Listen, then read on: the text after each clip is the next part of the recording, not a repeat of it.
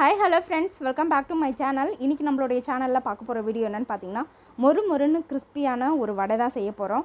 இது வந்து பாத்தீங்கன்னா நம்ம பட்டாணி பருப்பு வச்சு தான் செய்ய போறோம். ரொம்பவே கிறிஸ்பியா இருக்கும். நான் சொல்ற மாதிரி கண்டிப்பா செய்யுங்க. இந்த வீடியோ பிடிச்சிருந்தா உங்களுக்கு மறக்காம நம்ம சேனலை லைக் பண்ணுங்க, கமெண்ட் பண்ணுங்க, ஷேர் பண்ணுங்க.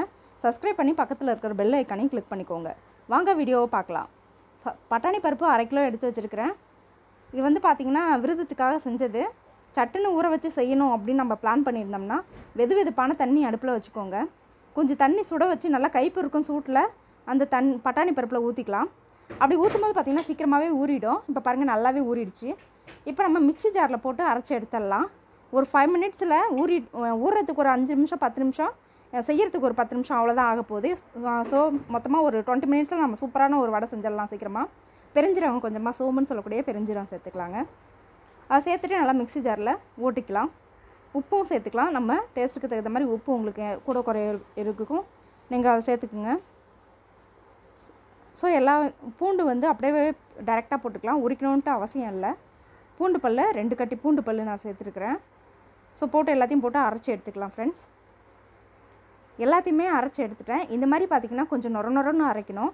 ரொம்ப நைஸாக அரைச்சிட்டிங்கன்னா வடை வந்து டேஸ்ட்டாக இருக்காது. இந்த பட்டாணி பருப்புக்கான அந்த கிறிஸ்பினஸ் கண்டிப்பாக குறைஞ்சிடும். ஸோ அதுக்காக தான் இந்த மாதிரி நொரன்னு அரைச்சி எடுத்துக்கணும்.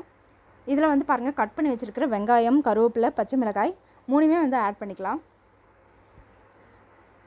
ஃபுல்லாக ஆட் பண்ணிவிட்டு நல்லா பிசைஞ்சு விட்டுக்கலாங்க.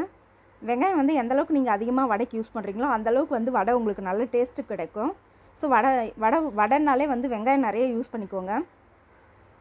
நல்லா கிளறி விட்டுக்கலாம் ஃப்ரெண்ட்ஸ். இப்போ வந்து நம்ம டேஸ்ட் பார்க்குறதுனா கூட இப்போயே பார்த்துட்டு உப்பு ஏதாவது ஆட் பண்ணணும்னா சால்ட்டு கொஞ்சமாக சேர்த்துக்கலாம்.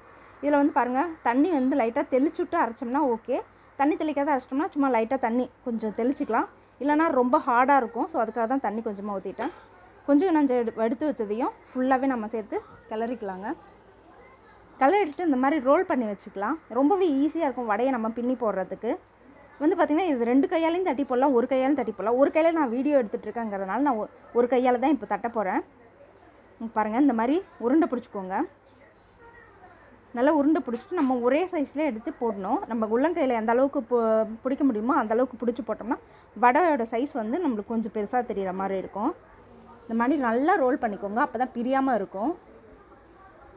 இப்போ நான் 6 உருண்டை எடுத்து வச்சுருக்கிறேன். 6யுமே வந்து தட்டி போட்டுக்கலாம். இல்லைனா எல்லாத்தையுமே நீங்கள் தட்டி ஒரு பிளேட்டில் எடுத்து வச்சுட்டு கூட ஒன்று அப்படியே கையால் எடுத்து நீங்கள் போட்டால் சீக்கிரமாகவே வெந்துடும். எல்லாமே ஈவனாக வேகுன்றதுக்காக தான் நான் அந்த மாதிரி ஃபார்முலாவை சொன்னது. ஸோ பாருங்கள் இந்த மாதிரி தட்டியாச்சு.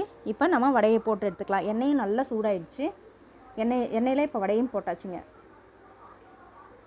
ஸோ அவ்வளோதான் ஃப்ரெண்ட்ஸ், நம்ம கிறிஸ்பியான ஒரு பட்டாணி பருப்பு வடை ரெடி ஆகிடுச்சு. ரொம்பவே சுவையாகவும் இருக்கும், ரொம்பவே மொறுமொறுப்பாக கிறிஸ்பியாகவும் இருக்கும். ஸோ இந்த வடையை நீங்களும் கண்டிப்பாக உங்கள் வீட்டில் ட்ரை பண்ணி பாருங்கள். ட்ரை பண்ணி பார்த்துட்டு இதோட கமெண்ட்ஸ் என்னவோ எனக்கு தெரிவிச்சிருங்க. மறக்காமல் நம்ம சேனலையும் சப்ஸ்கிரைப் பண்ணிவிடுங்க ஃப்ரெண்ட்ஸ். அடுத்த வீடியோவில் சந்திக்கலாம். பாய்.